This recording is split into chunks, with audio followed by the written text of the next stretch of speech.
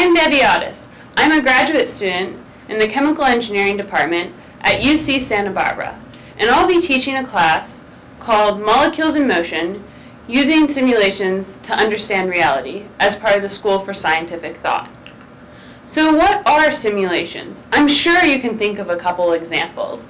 Here's one. We have an astronaut that's simulating what it's like to be in outer space by working in a giant pool. So what are simulations? Simulations are just representations of reality without actually being reality. And in this class, we're going to simulate molecules using computers. So why should we look at molecules? Well, molecules are all around us. The nitrogen and oxygen in the air we breathe, the water we drink, even when we go for a walk on the beach. Not only are they all around us, they're also within us. We're made of molecules. And we can ask questions about these molecules. Like, how does water move through a cell's membrane in a kidney cell, for example?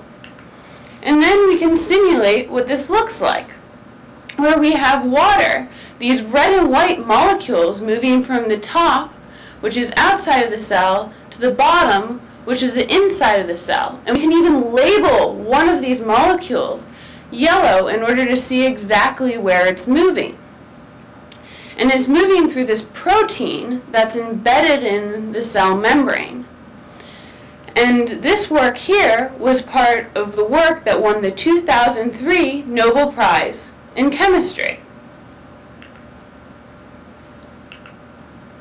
So, why should we look at molecular simulation? Why don't we just go into a lab and run some experiments? Well, sometimes we can learn more by looking at representations of molecule, like the representation of DNA here, where we can see all of the atoms. Simulations allow us to switch up part of the molecule and see what happens. Does it change the structure? Does it change the function of the molecule? And what type of effects does this have? And this is something that we can do a little bit easier than can be done experimentally. So what do we expect to learn about in this class? We'll look at three-dimensional representations of molecules, such as this molecule here, hemoglobin. And hemoglobin is a molecule that helps transport oxygen from our lungs to the rest of our body. And we'll look at this molecule by zooming in and zooming out on it and rotating around and seeing what it looks like. We'll also learn why we draw molecules like this in such a strange, cartoonish way and what they mean.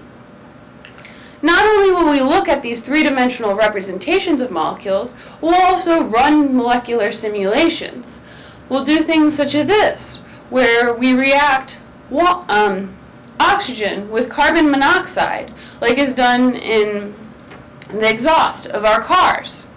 And we'll see what happens when we do this. But don't worry if you've never had any programming experience. You'll learn everything you need to know during the class. We'll also take a look at computers, the things that we're using to run these simulations. And when we put a whole bunch of computers together for simulations, we get something that we call a cluster. And we're going to take a tour of the cluster at the California Nanosystems Institute here at UCSB. And this is where I run some of my simulations to explore the world around me. So come on out and learn more about molecules in motion. Thank you.